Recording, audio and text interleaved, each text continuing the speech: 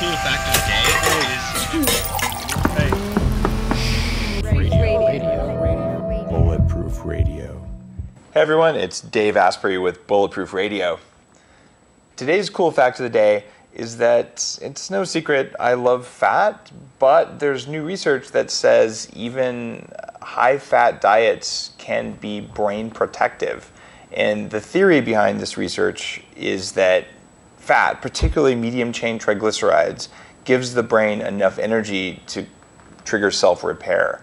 And the idea that your brain cells like ketones, especially the neurons, that it may give them the ability to repair themselves some more.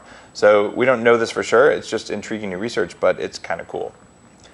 Today's episode is one of my favorite kinds and one of your favorite kinds too, because it's a Q&A episode. We get so many questions in online, and I don't do these as often as I would like because I really like the opportunity to do them in person with someone else rather than over Skype. So if you're watching this live, you probably noticed that I'm not in my normal studio. That's because I'm here in Tampa at JJ Virgin's Mindshare event. She brings together about 100 successful health influencers, people who are working to make everyone around us healthier, and I'm honored to be here. But it gave me an excuse to hang out with my buddy Zach. So Zach is going to run through a bunch of your questions that you've submitted on Facebook, on YouTube, and on our blog posts. Just at the very bottom of the blog, if it's a podcast blog, there's a form that you can use to submit questions. So if you're listening to this and you want to get one of your questions answered, submit it there, and we track these things, and then every time Zach and I sit down together, we go through and I'll answer them for you to the best of my ability. All right, Zach, let's do it, man. All right. Our first question comes from Baji. He says, "Hi, Dave. I've been using your products for the last 6 months now.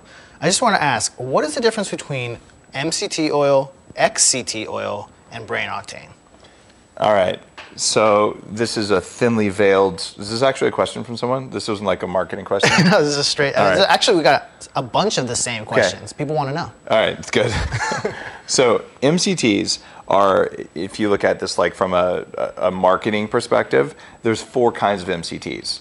And the coconut oil companies will say, oh, look, this is 62% MCT, but they're lying to you because the richest so-called MCT that's in coconut oil is called lauric acid. And it's the predominant fatty acid like that in coconut oil. There's just one problem. It doesn't get processed by the liver like a medium-chain triglyceride. It gets processed like a long-chain triglyceride. So you can get away with selling lauric acid as a medium-chain triglyceride even though it's a lie. It's not a medium-chain triglyceride. It doesn't work that way. Now, lauric acid is good for you, but it's dirt cheap. It's called eat coconut oil because like half of coconut oil is lauric acid. So I recommend eating coconut oil as a way to get that one MCT. So there's 4 kinds of MCTs that different companies will try and sell as real MCT, just like coconut oil companies, but you're not getting the pure stuff that we're using for metabolic activation. Now, so that's plain MCT. There's also problems with just normal commodity MCT that have to do with something called C17. And I wrote about this in the Bulletproof Diet book.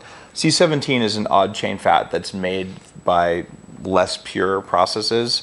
And if you've ever had severe disaster pants after using commodity MCT, there's a reason for that. And some of it comes from cosmetic machines, some of it's imported from China, but most of it has this C17, which causes the gastro distress that happens. And you get much less of that from XCT oil. Now, XCT oil is the 2 shortest lengths. And it's not all 4 of the MCTs, it's just 2 of them. It's the C8 and the C10.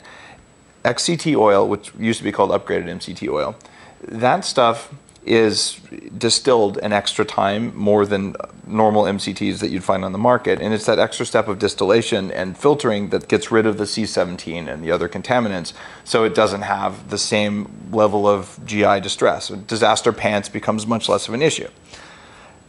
XCT oil is more affordable because it has the C8 and the C10. And that means you can afford to have it, and it's roughly 6 times stronger than coconut oil. When you look at the GI distress, though, it is harder on the stomach than pure C8, which is our brain octane oil. Brain octane oil is about 6% of what's in coconut oil. Brain octane goes to energy fastest in the body. So when you take that stuff, you feel it up here first. It's literally octane for your brain. When you take XCT oil, You still get some of the C8, which goes to the brain quickly. The C10 takes more time to get in. So you don't get as big of a boost, but it still works. And compared to putting, say, coconut oil, which is what you put in just plain butter coffee that's not bulletproof coffee, you're getting 6% brain octane oil in that. And that's why there's such a big difference between, in the book I write about, here's how to make like commodity butter coffee. Like you can throw whatever you want in there and you can get some benefit. If you put any fat, even corn oil, which I seriously don't recommend, if you put that in your coffee and you blend it up, well, it's not going to taste that good for one thing, but at least you're not binding the antioxidants.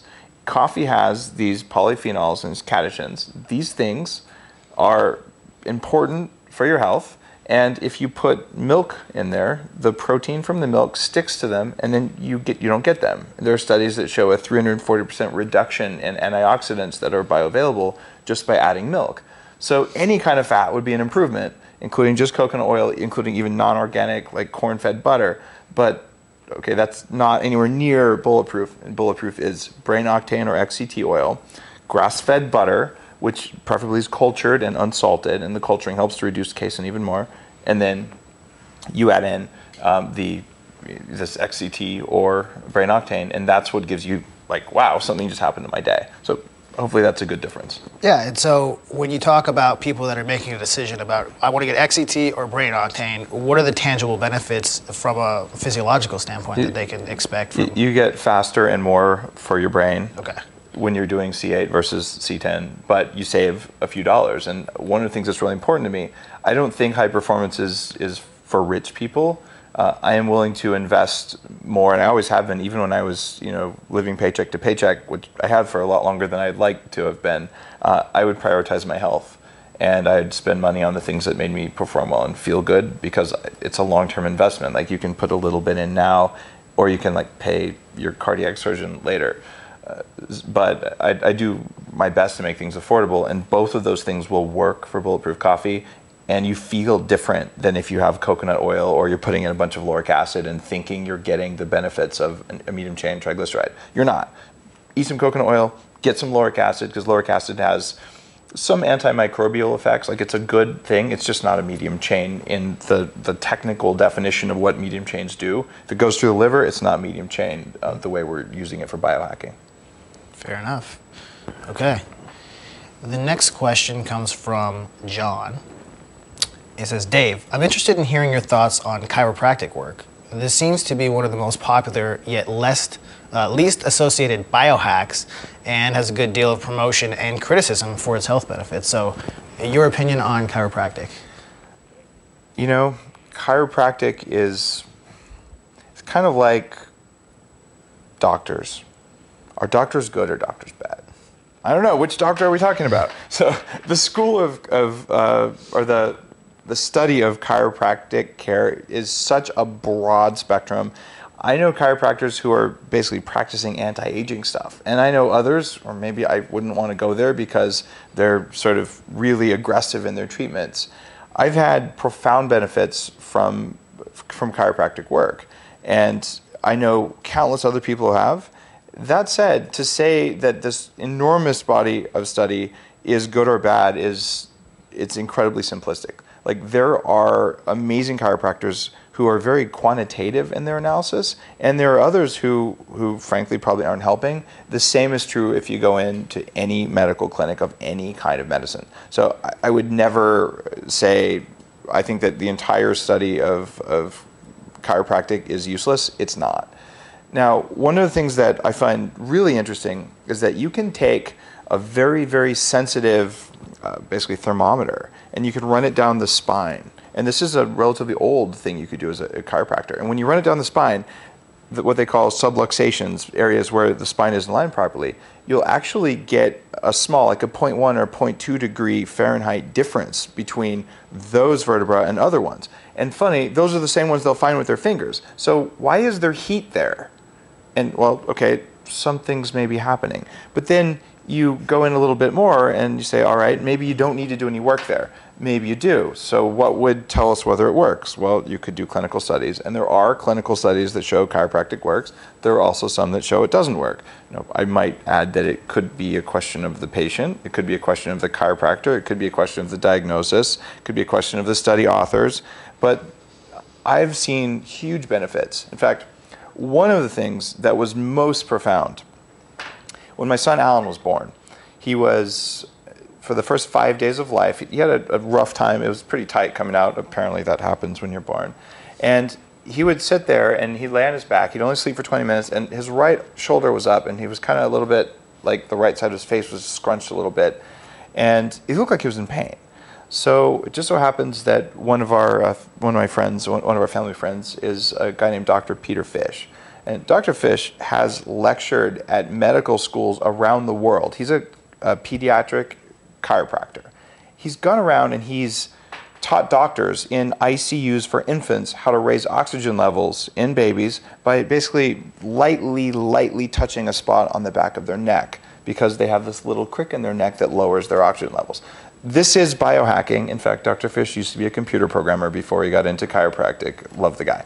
So Dr. Fish, if you're watching, kudos, man.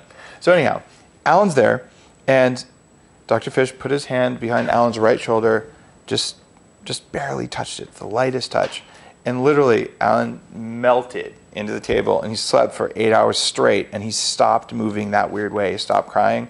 So I've seen this happen. I've had adjustments myself that were enormously useful.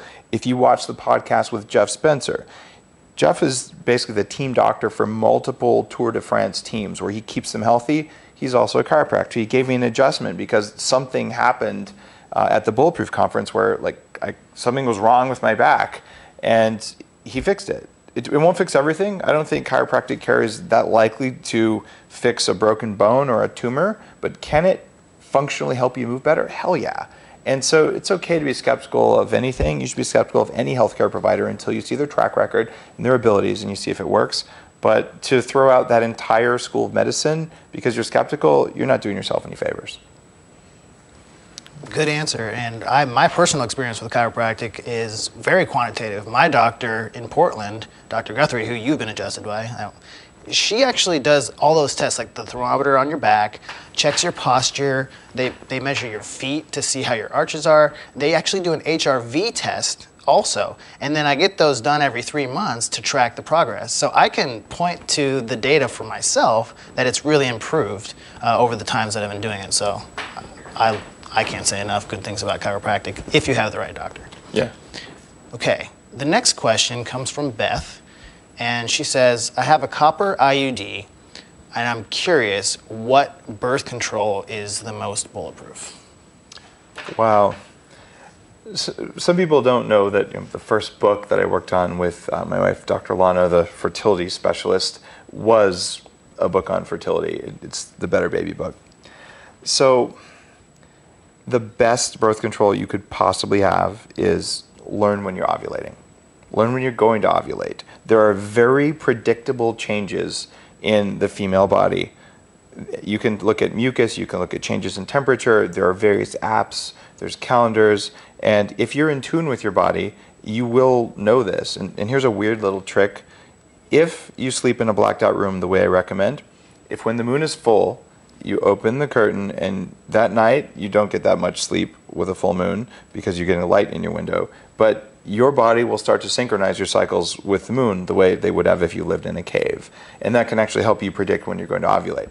But if you know when you're going to ovulate, the simple thing to do is use a condom around that time, or just avoid having sex when you're ovulating. That's hard to do because when you're ovulating, you're actually horny. And also men around you know you're ovulating through subtle biological signals like pheromones. And then we keep trying to have sex with you. So I would rely on the backup method during that time. Now, what about IUDs? So I think IUDs, there's a case for them, but IUDs also can trigger some autoimmunity in some cases, and there's some cancer risks. And I would look very carefully at the research behind the one you're looking at using to see what studies have been done, how long has it been used, and what are the risk factors that go with it. There can also be clotting things, and IUDs can get lost. but they can be a safe method of birth control. And they can also be better for you, a lot better than the birth control pill. And I will tell you flat out, if you're on the birth control pill, you should get off of the birth control pill for your health, for your breast cancer risk, especially your breast cancer risk.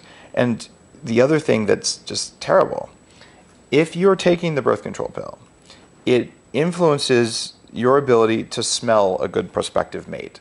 And it sounds a bit weird, but there's good science behind this. So we use pheromones, and basically you'll choose a mate who is biologically more likely to be compatible with you based on how he smells.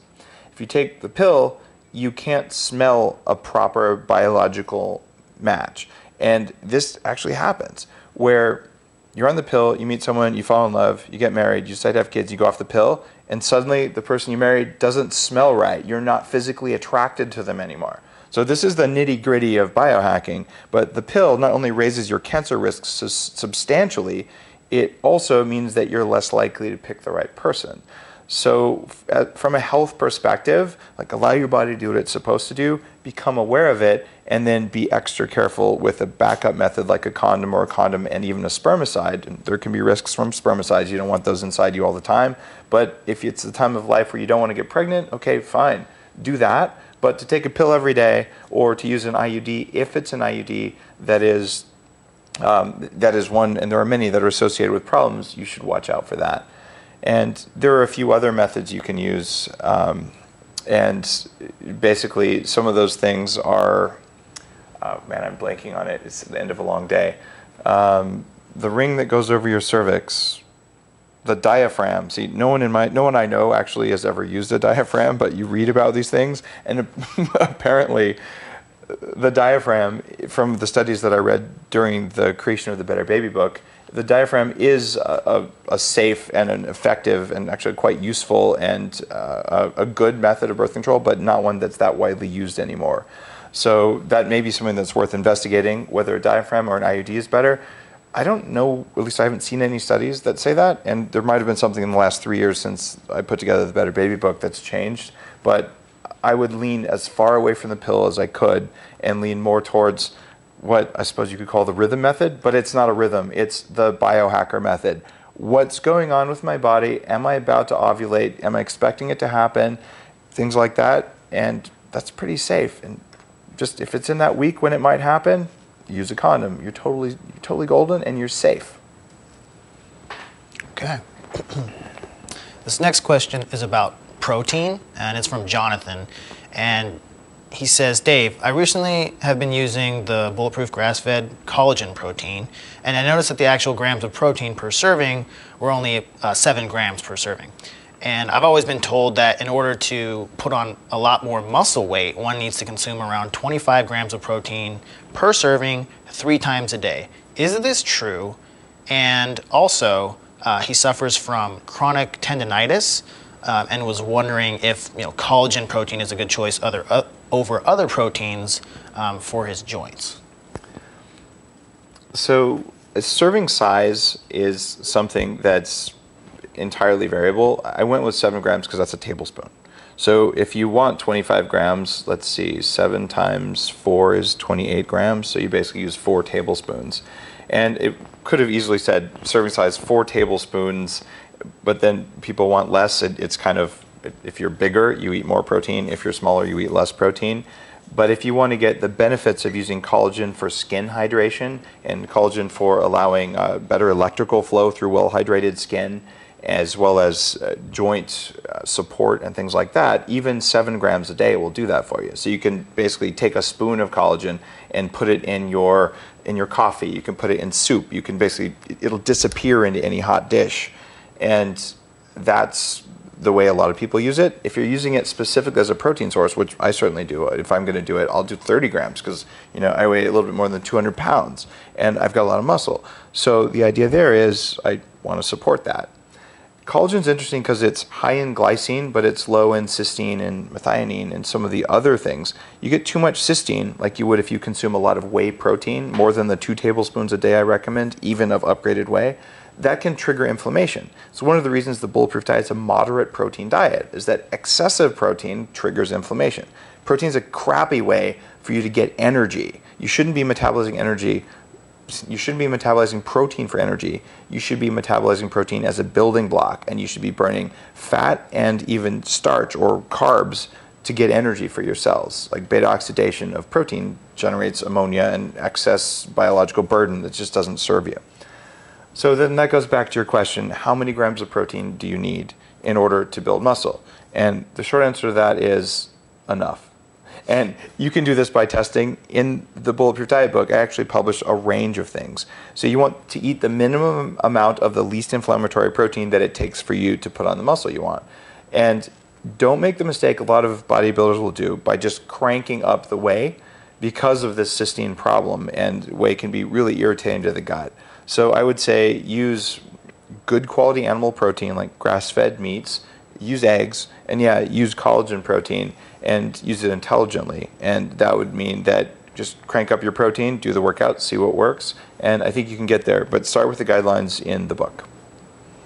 Cool. I recently made a bone broth just last weekend with some grass-fed bones that I had, and that's really great. I love that, but it takes 12 hours, and you got to do the whole thing. And so most of the time, I'll just put a scoop of the collagen protein in, and it's a nice little hack, I almost wanted to call it instant bone broth, but here's the thing: bone broth, when you make it, it's broken down by heat.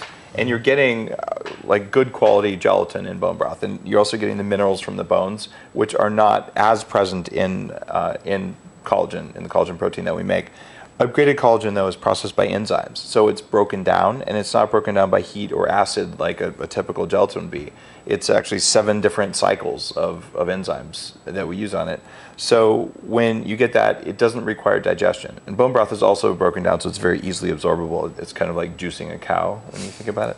But it's very interesting to think of what happens if you make bone broth to get the minerals and just the goodness of it, but then you add collagen to it, and that's actually what I do when I make bone broth, is like I double down on the collagen, because if that's why you're having it, you want to be able to do that.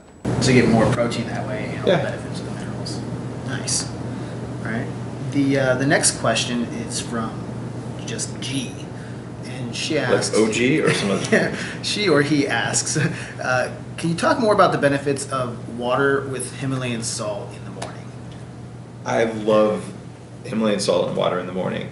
And I first heard about this through Jim Wilson's wrote like a very old book on adrenals. Like, in fact, he was one of the first guys to point out adrenal fatigue. Like, it's all the rage now. Alan Christensen's book just came out, The Adrenal Reset Diet. And the first guy to really say, it's your adrenals, was Jim Wilson, going back like almost 15 years. And he talked about doing this as a way of healing adrenal fatigue. And what I started doing was using it as a way to prevent adrenal fatigue and to have more energy during the day. And found out from that it's actually also an Ayurvedic thing that's been done for quite a while by some herbalists, particularly going back into India. And what you do is you put about a teaspoon, sometimes more, sometimes less, enough that you don't get disaster pants. And you put it in water and you drink it as soon as you wake up. And it sounds a little bit gross, but it's not. It's energizing. And the reason for this is that as you're working to wake up in the morning, there's this circadian diurnal spike in your cortisol. And the reason for this is really important. When it's time to get out of bed, if you don't have enough cortisol to support your blood pressure, you're going to stand up. When you stand up, your blood pressure changes, you'll pass out. When you pass out, you could hit your head, and then a tiger could eat you. Since this is bad for your ability to reproduce the species, your body's like, this is kind of an emergency because you're getting out of bed. So I'm going to do what I need to do to change my sodium-potassium ratio by generating more cortisol. Well, if it needed to make enough cortisol to raise sodium and drop potassium, what if you just step in and kindly help your body by increasing sodium so that your body can balance sodium and potassium more effectively? That's the idea behind this. And many, many people who've heard about this on Bulletproof are like, I feel noticeably more energy throughout the day. And that was my experience when I started doing that as well. Yeah, and personally, I noticed a difference, and I have a little thing of salt next to my bed, and I just take like a small amount and wash it with water. I don't mix it with water. Personally, I don't like the taste of that. So look, is that just as good, or? If you're like really into the salt thing, everyone knows you make Soleil, which is when you take like a crystal, preferably one that's been properly massaged, and you put it in a bowl. Okay, and the bowl has to be like a special bowl. And then you like let the water percolate with the salt. And then you take 2 teaspoons of the salt water, and you mix it with your water. Seriously, this is in a book. I'm not joking. On salt. I tried it, and it seemed to work exactly the same as taking 2 pinches of salt, tossing it in my mouth, and drinking it down. But sometimes that burns your throat a little bit with the salt. But what do? That's what I do. I take a pinch of salt in the morning, and I put it in my mouth, and I just wash it down too, because it's just easier. But for people who don't, or people who have a problem with just like swallowing stuff, like I'll take big handfuls of vitamins too. I feel good about that. Having a little bit of it dissolved in the water ahead of time is actually just easier going down, and it can be less nauseating. Okay, that makes sense. Another sort of related question is from Alexander, who is curious about the notion of supplement cycling. What supplements do you take every day? Which ones get cycled? How often? And that sort of relates to adrenal fatigue, right? With different substances or supplements that you may be taking. So, do you cycle your supplements? And what do you recommend? We're not robots. So taking the same supplements every single day forever, it's something that maybe new supplement users might do. And there are some supplements that I do take pretty much every day. But there's a bunch of them that I don't take every single day. And over time, I've become much more open about that. At the beginning of this, 10, 15 years ago, I was like, okay, here's my spreadsheet. I'm actually going to make these packets. I used to do this like a whole 2 weeks or a whole month's worth. I'd get these like Monday through Friday, when I was younger, I'd be like, this like old people pill things, right? And I'd put my little vitamins in there, and I'd count them all out. And what I found just from doing research is that vitamins interact with air, they interact with light, and they interact with each other. So that isn't really the ideal way to do it. And the other thing is that your requirements for vitamins, they change every day, right? So some days you need more vitamin C. And here's an example.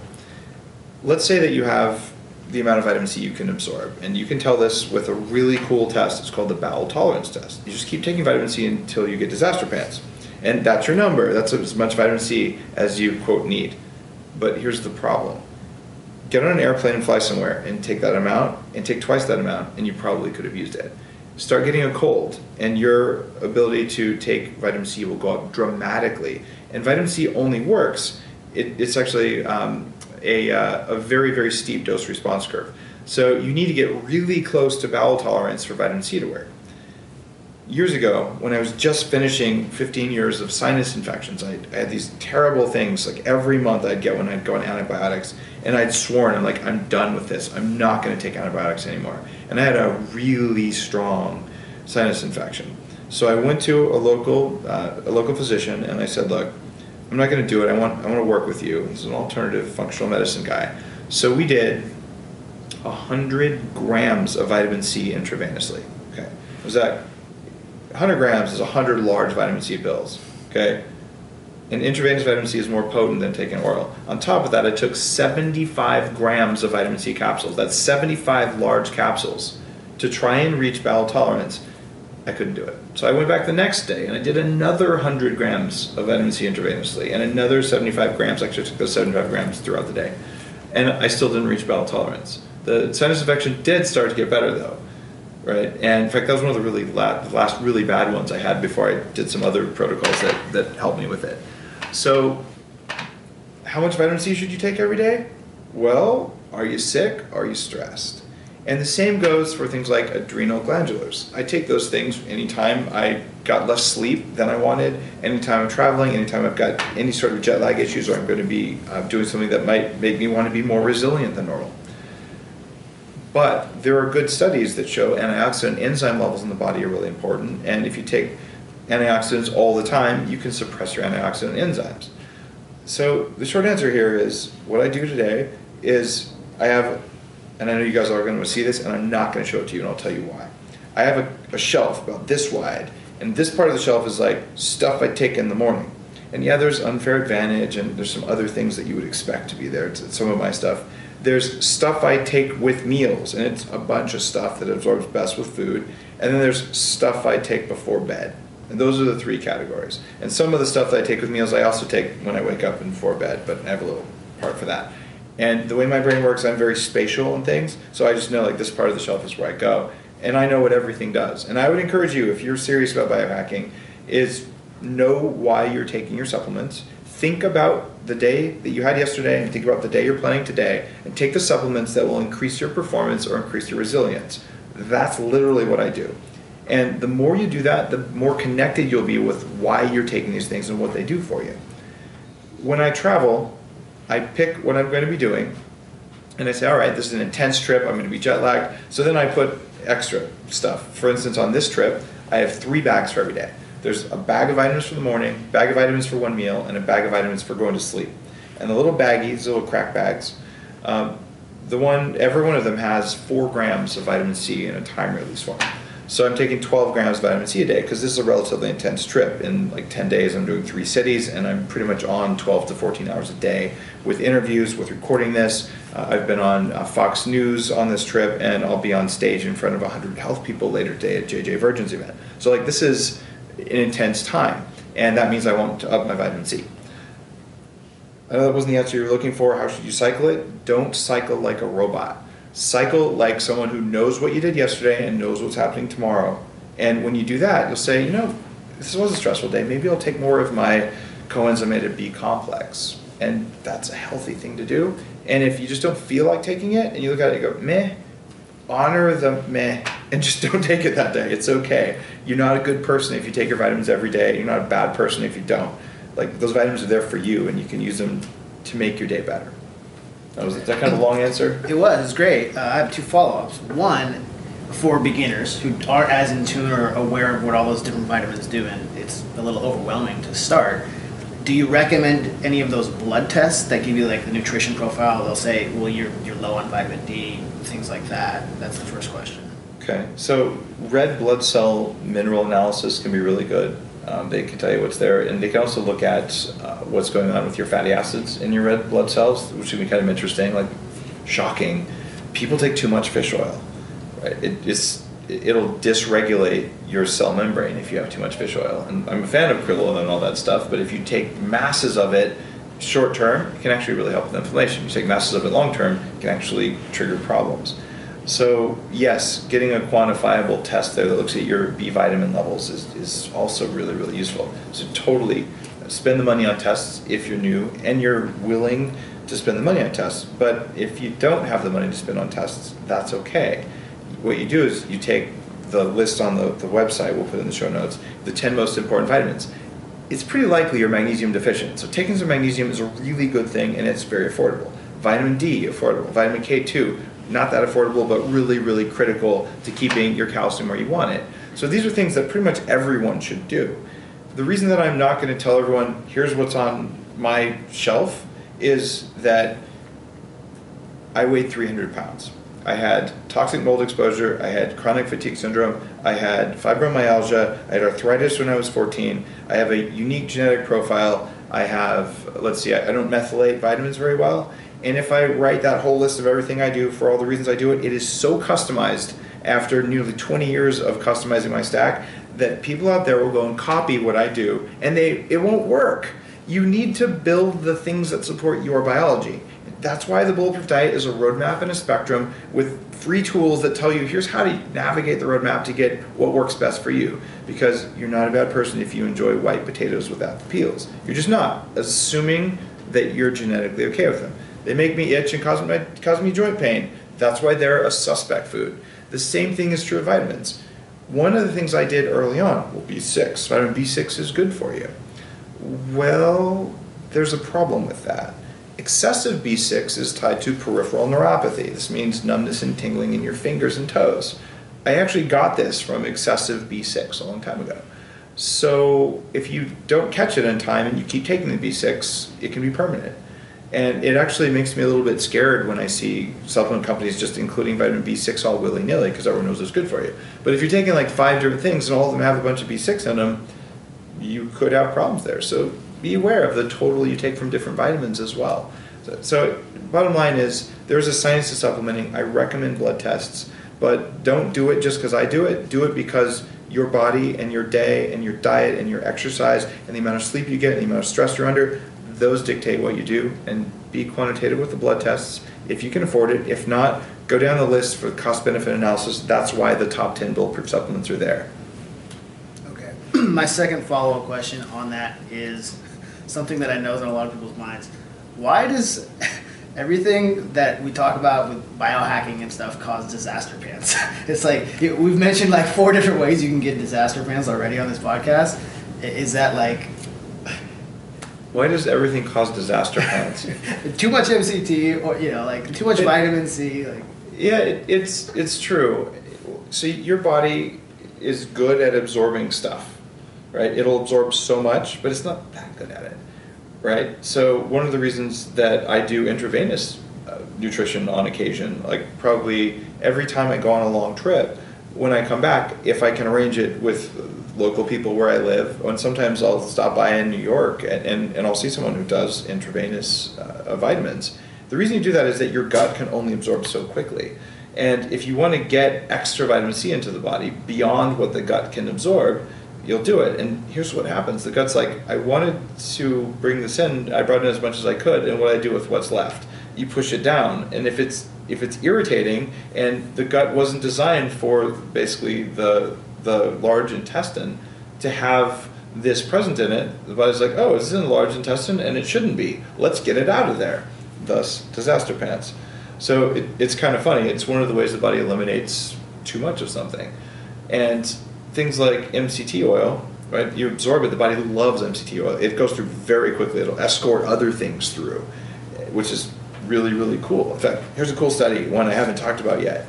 There's a study from the top of my mind, I don't remember where it was done, but they looked at using what's in brain octane or XCT oil with cayenne and found a 50% increase in thermogenesis, which is kind of cool because cayenne itself can cause thermogenesis.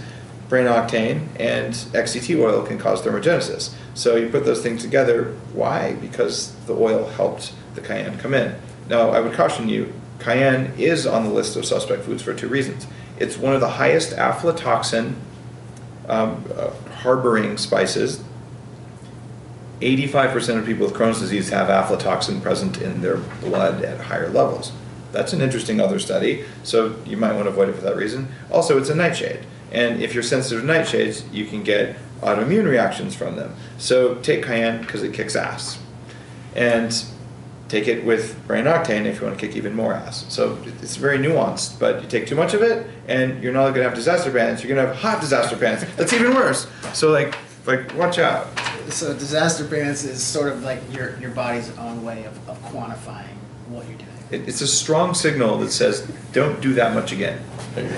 And Andy Nyla talked about putting cayenne in his Bulletproof coffee and kicking it up a notch, and I tried that, and oh my gosh, I've done it too, and you sweat when you do it. Yeah, it doesn't taste good though. Is the problem? I don't appreciate it. I like it actually. Do you? Yeah. I like it more like in a hot chocolate kind of thing. That's more of a Mexican thing. Yeah.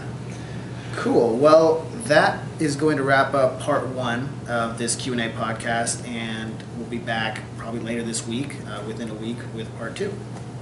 Awesome. Hey, thanks, Zach. Thank you.